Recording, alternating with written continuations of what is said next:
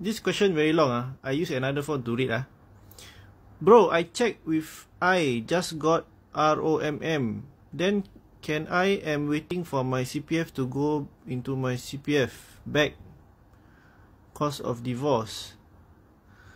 Can I buy house under my name only? Wow, your English very cheap Let me understand correctly.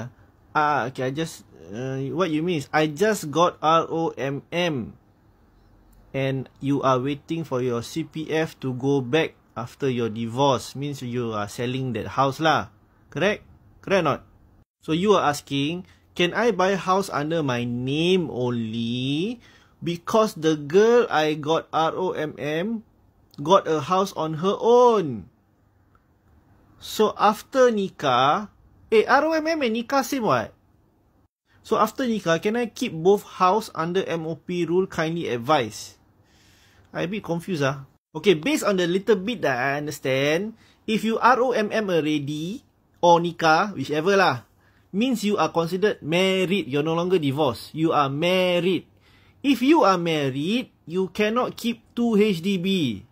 One family can only have one. One household only one only. So if your new wife already have, then you cannot buy another one. If you buy another one before you get married, you got to let go of one within 6 months. In short, cannot own 2. Only can own one only. Okay? I hope I answered your question correctly.